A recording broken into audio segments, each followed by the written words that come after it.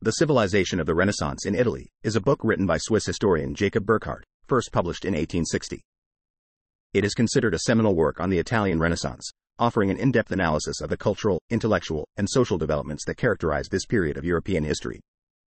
Burckhardt's work focuses primarily on the Italian city-states of the 14th to 16th centuries, particularly Florence, Rome, and Venice. He explores various aspects of Renaissance life, including art, literature, politics, religion, and social structures.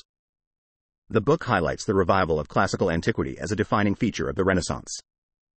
Burckhardt argues that during this period, there was a rediscovery and reappreciation of the cultural and intellectual achievements of ancient Greece and Rome.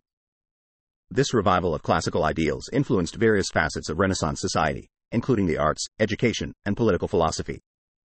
Burckhardt examines the role of prominent individuals in shaping the Renaissance, such as artists like Leonardo da Vinci and Michelangelo, as well as influential thinkers and writers like Machiavelli and Petrarch.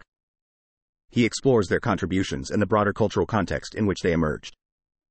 The Civilization of the Renaissance in Italy also delves into the political and social structures of Italian city-states.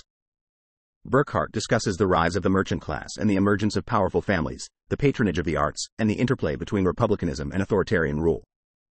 The book offers a nuanced view of the Renaissance, acknowledging both its achievements and its contradictions. Burckhardt explores the tensions between the humanistic ideals of the period and the darker aspects, such as political intrigue, social inequality, and religious conflicts. The Civilization of the Renaissance in Italy is regarded as a classic work on the subject, providing a comprehensive and influential analysis of the Italian Renaissance. It has had a lasting impact on Renaissance studies and continues to be an important reference for scholars interested in this transformative period of European history.